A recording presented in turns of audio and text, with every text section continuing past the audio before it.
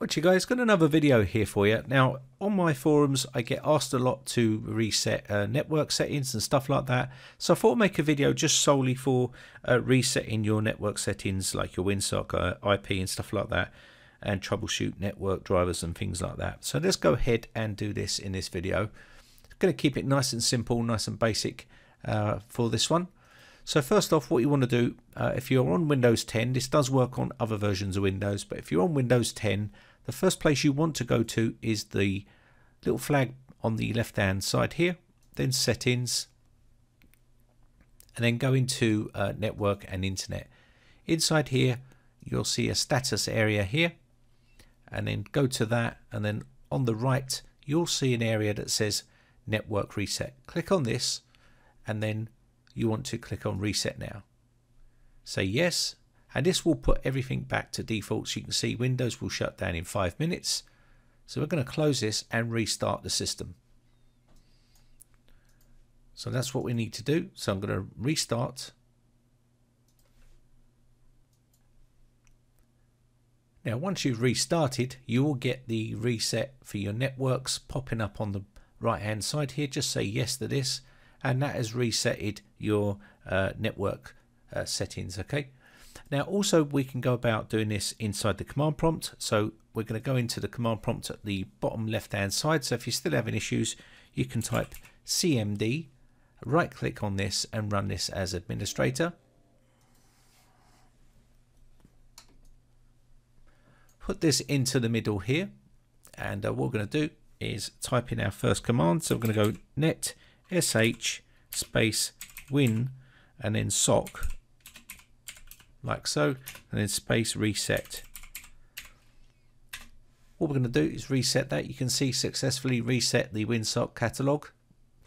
Next up, the next command that you can run is netsh int space IP and then reset, just like so. And you can see here that is reset all of those. Okay. So what you want to do next, after you've done that one, if you're still having issues, you can always do ipconfig space / release, push enter, and it will start to release that, as you can see here. What we want to do next is ipconfig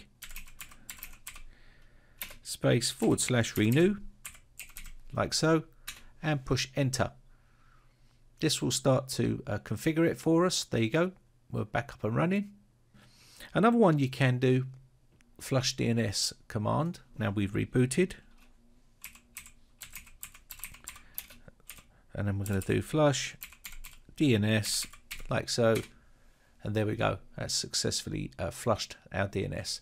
So if we're still having issues from there, there is a network troubleshooter which you can use. If you come down to here, and there you go, just type troubleshoot here and click on this one here.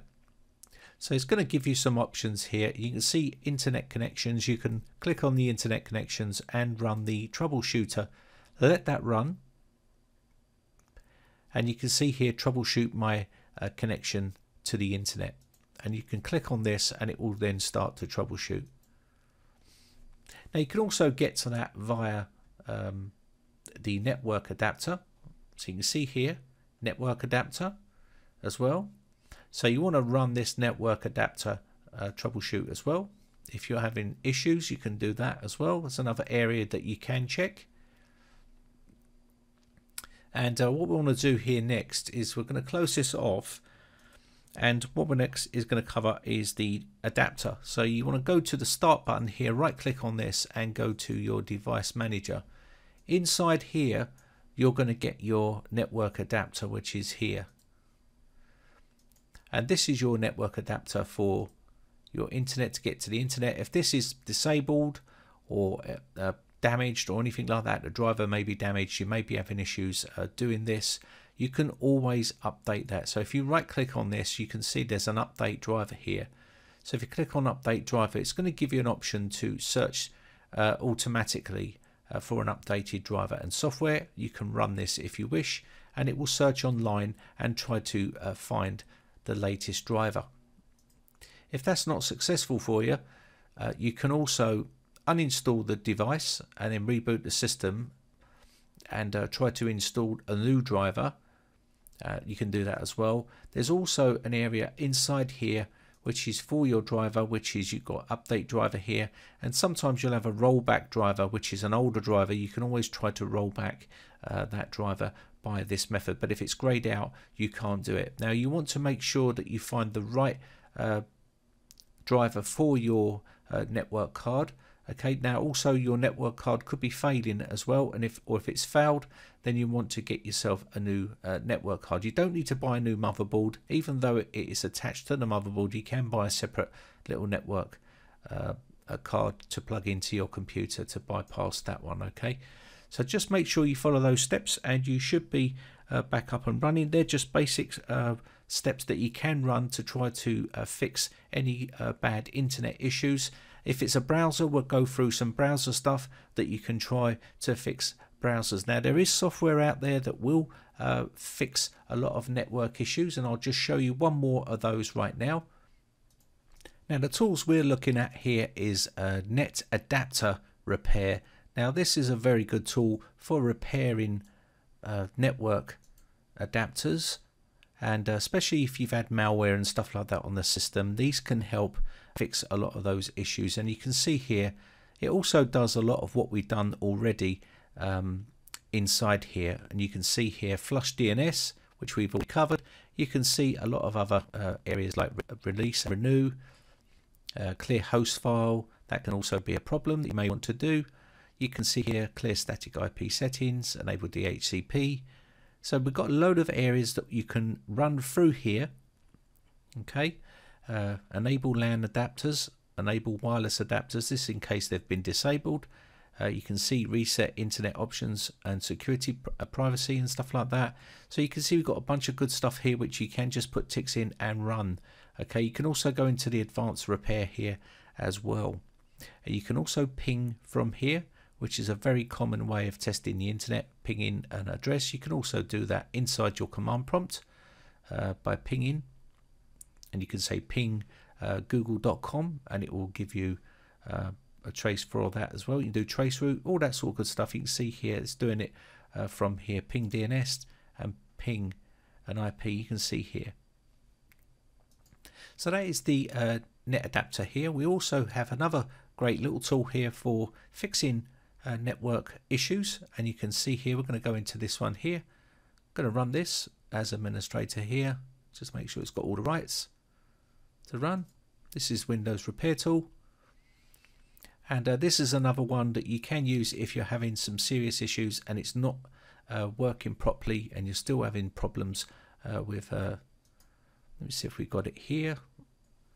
We want to go to let's see, repairs main, open repairs, and open this up, and you can see here we do have some areas which you can use to fix network problems with your network card and adapter and stuff like that. So you can see inside here, not going to run any of these because I've already shown you some of the stuff that you can do, but they are inside here as well. You can see repair network, and you can just remove the ticks. So you want to clear all and just run tests and repairs on some of the areas that you want to do. You don't need to run all of this. You can see repair host file and repair Internet Explorer and so on. There's loads of areas here. Okay, so that's pretty much it.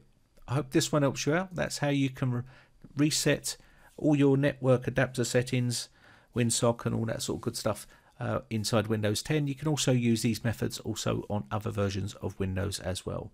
Hope this has been helpful to you. My name is Brian from brateccomputers.co.uk. Don't forget, if you've got any other problems, you can always head over to the forums and post your problems over there, and I'll do my best, and everyone else will do their best to help you out over there as well. Thanks again for watching, guys. Bye for now. Now, if you haven't subscribed yet, hit the big red subscribe button on my YouTube channel and hit the bell notification button next to that to be notified when we upload new videos.